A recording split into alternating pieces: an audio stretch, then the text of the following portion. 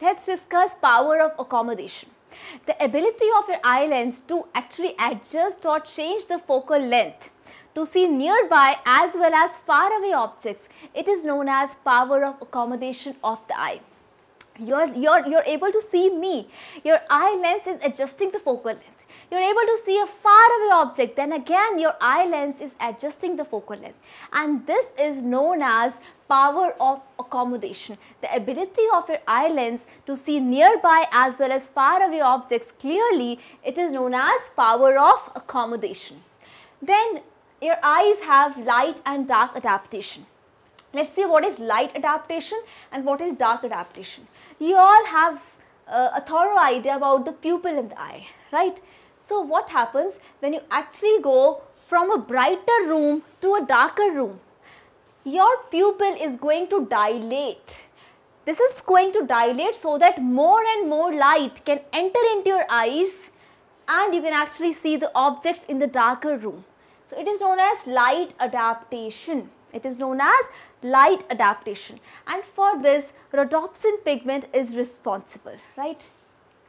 So after some time you will be able to see the objects in the darker room because of the dilation of the pupil, and more amount of light is going to enter into your eyes.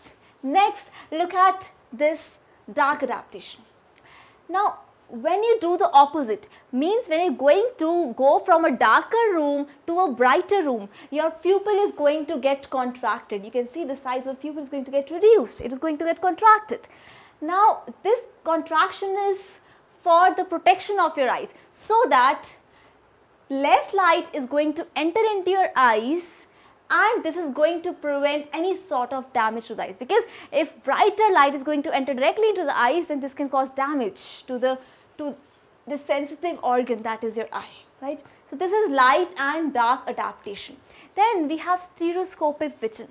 Now stereoscopic vision is also known as binocular vision. It is known as binocular vision. It is there in apes, it is there in all of us, in human beings. So what is stereoscopic vision?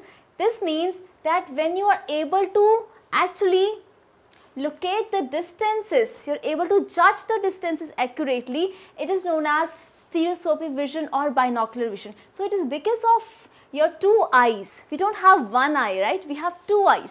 So two eyes are there. God has gifted you these two eyes so that you can judge the distances accurately. And this type of vision is known as stereoscopic vision or binocular vision, right?